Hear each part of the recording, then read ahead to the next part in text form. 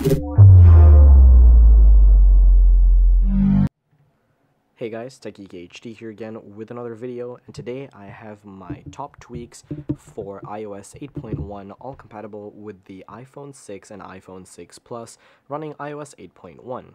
Now, as you guys can see here, this is an iPhone 6 Plus, or rather an iPhone 6. This is my 64GB factory unlocked iPhone 6. As you guys can see here, it is running iOS 8.1. Let me just zoom in here so you guys can take in a better look. There you go, iOS 8.1, and what I'm going to do here is scroll over to the next page and show you that I do have Cydia here, so of course it is jailbroken, as you guys can tell. Now this is a fully 100% untethered jailbreak. If you guys would like to see how to jailbreak your device, do remember to head over to my channel, the link to which is in the description, of course, and also you could just hit the little TekGeekHD name right there.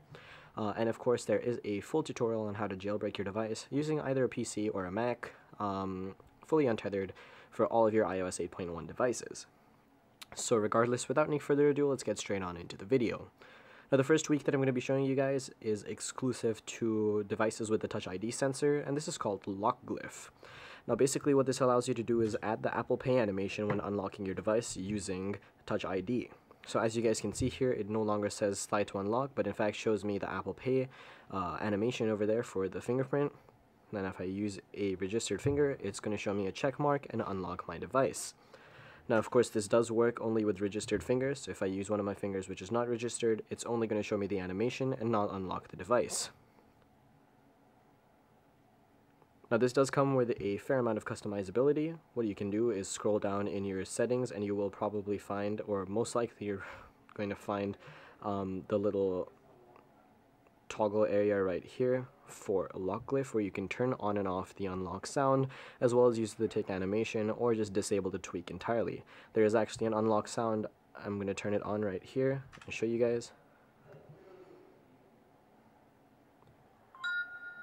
There you go. I just personally find it rather annoying because I'm always locking and unlocking my phone, but regardless, it is there if you guys would like it.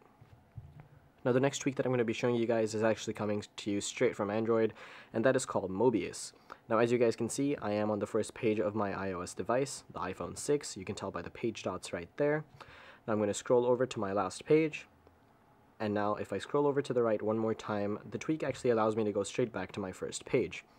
Now this tweak is called Mobius, spelled M-O-B-I-U-S, and it is available inside of Cydia for free, so go ahead and download it. Now the next tweak I'm going to be showing you guys actually changes the custom animations of your home screen from scrolling from page to page, as you guys can see here. But contrary to popular belief, or what you might be thinking, this is not actually the tweak barrel that you might be used to. This is a new tweak called Cylinder, and again is available inside of Cydia for free. Now Cylinder has a lot of different effects that barrel just simply does not have. I find it a little bit better. It's a lot more stable with iOS 8 and iOS 8.1 devices such as the iPhone 6, and so I've chosen to use Cylinder. Now the next tweak that I have to show you guys is actually a tweak that you guys can see in action on my screen at the moment. You might see that I don't have any icon labels, and it makes for a much cleaner user experience and a UX in general. So if you guys would like to get this effect, do remember to go over to Cydia and download the tweak called No Icon Labels. It's that easy, it's a free tweak, and it just basically gets rid of your icon labels in general. Now you will not see any labels anywhere, but that does not mean that your folders will not have names anymore, because a lot of people do question that, but your folders of course will still have names. You can still edit them and change them. It's only your icons that no longer have labels underneath them. Now the final tweak that I'm going to be showing you guys today is actually called InTube. Now this is a tweak that makes use of the third-party integration that Apple has involved or included in iOS 8. Now all I'm going to do is open up the stock generic YouTube application, which you guys can download for free from the App Store if you don't already have it. I'm going to come over to one of my videos over here on my channel. Let's just check out the What's on My Mac video. Now of course there's an advertisement playing there, which I don't want to play at the moment. But as you guys can see, you will see a little InTube button after installing the tweak when watching a YouTube video. All you have to do is tap it, and you're going to get a couple of options here allowing you to download the video in either high definition, standard definition, or low definition.